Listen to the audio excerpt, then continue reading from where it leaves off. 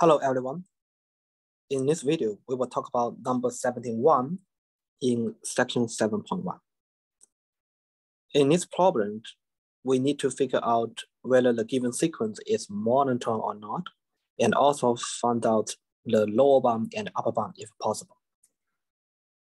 Notice that the index of the sequence starts from 1 here. A key observation is the numbers in the sequence are always positive. So we can kind of figure out the lower bound, for example, 0. However, here, I would like to point out that it's best to start with the monotonicity, because if we can figure out some increasing and the decreasing behavior, it will probably help us to find out the maximum and the minimum value. As a byproduct, we can solve the boundedness question. Okay, so first we will focus on the monotonicity. Potentially, we could apply the difference test, derivative test, and the ratio test. Look at the structures. This is already in the quotient form, so it makes sense to utilize the quotient test or the ratio test. Then we need to write down the definition of AK and AK plus 1. Also, evaluate the ratio between them.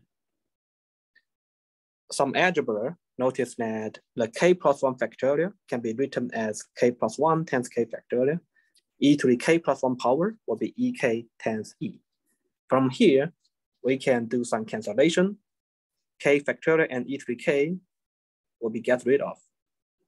Finally, this ratio becomes E divided by K plus 1.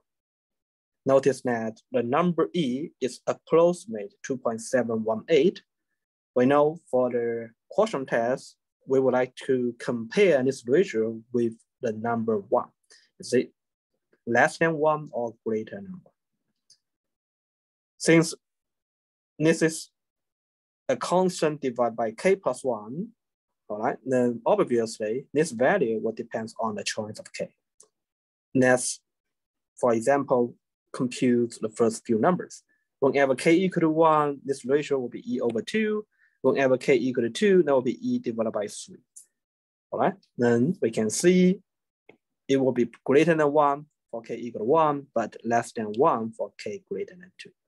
Indeed, if we increase the value of K, then the denominator is always greater than the numerator. So we always have less than 1. So it tells us that the AK plus 1 always less than or equal to AK. So this is true for all K greater or equal to 2. This is not working for K equal to 1, which we had already seen from here. Okay. Now, this tells us that the sequence is actually decreasing, but this decreasing only true for K greater or equal to 2. Now, we would like to investigate what will happen between the two numbers, A1 and A2.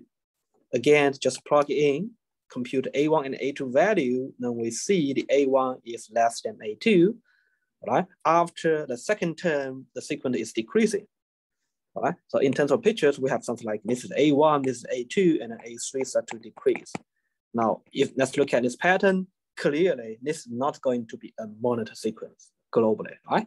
So we can say the AK is not decreasing, it's not monotone.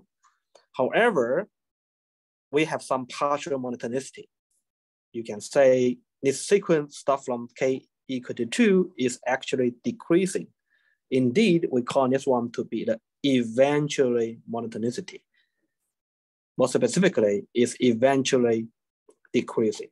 This is some information that I would like you to point out. Okay, so this is for the monotonicity. The second would be the boundedness.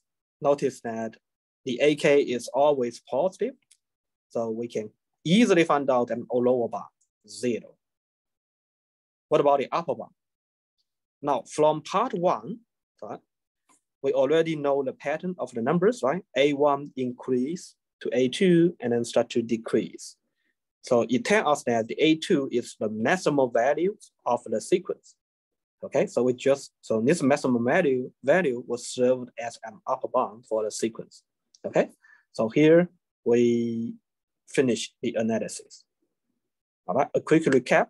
For this type of question, the first step is to analyze the monotonicity using one of the three methods: difference, quotient, and derivative test.